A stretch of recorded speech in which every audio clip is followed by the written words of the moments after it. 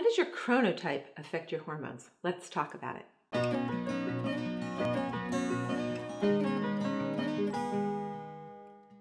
Chronotype basically means your personal time schedule, and everybody's different. You've heard people say I'm a morning person or I'm a night person. Normal variation in chronotype encompasses sleep-wake cycles that are 2 to 3 hours later in evening types than morning types. Morning types get up with the sun and fall asleep within a few hours of dusk, while evening types fall asleep 5 to 6 hours after dusk and get up a few hours after dawn.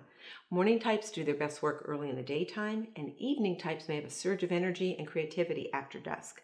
Extremes outside of that range can cause a person difficulty in participating in normal work, school, and social activities. Hormones are affected by your chronotype because some of your hormones follow a circadian rhythm.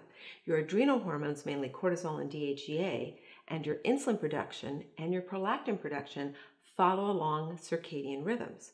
While most laboratories base hormonal norms on morning types, measuring cortisol at 8 a.m. and 4 p.m., for instance, evening types hormones may be out of norm and may not be abnormal for them.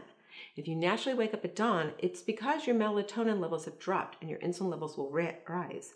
Your fasting blood sugar is low and your now awake hypothalamus needs glucose to function, so it triggers a surge in cortisol.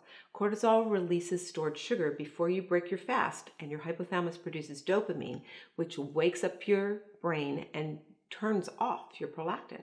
Prolactin is your other nocturnal hormone that follows melatonin by about 3 hours, so it's down to low daytime levels about 3 hours after dawn. Elevated prolactin during the day blocks receptor sites for steroid hormones, including sex hormones and adrenal hormones. Checking your prolactin between 8 and 9 a.m. helps to determine if your circadian rhythm is normal. Yet if you're an evening type person, it may be best to check your morning prolactin 3 hours after you naturally wake up. Many people can adapt their body rhythms to their life and work schedule, but they may need chemical help, either medication or herbals, to get them to sleep or to wake up.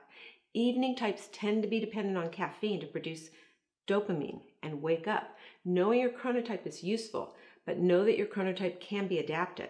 While you're born with a chronotype tendency, and the way you were raised in your family, especially your sleep schedules, can seal in your chronotype, you can adapt your chronotype over time to match your work and lifestyle. If you have any questions about chronotype and hormones, please join me in our Hormone Support Group, where you can get access through our free Hormone Reboot Training. I'll see you in the next video.